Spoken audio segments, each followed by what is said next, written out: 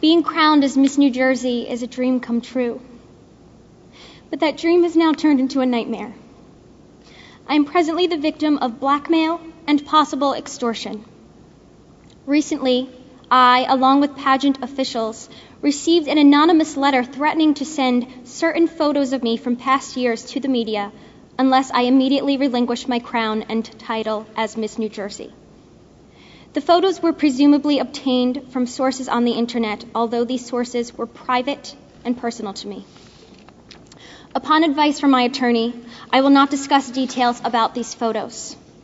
Suffice it to say that the photos have not all been authenticated at this time, but the ones that I do recall were meant to be private and could only be viewed by my close friends and family. Just told her to be strong, and we know it's not true, and we all support her and love her, and just hang in there and don't give in to them and be herself, which she always is.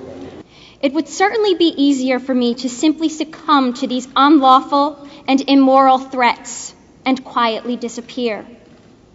But what would that say about me as a person, or about the respect and significance of the Miss New Jersey crown, or about women across the country who are helpless victims of more egregious improprieties? And Amy is the sweetest girl. She's so sweet, and she doesn't deserve this. And she's a victim of her own platform, and I think that she should really be Miss New Jersey and represent us, because out of everyone, she's most talented, the nicest, and she deserves it more than anyone. Yes, I could resign and allow this intruder into my life to prevail, but that will not happen. Not now, not ever.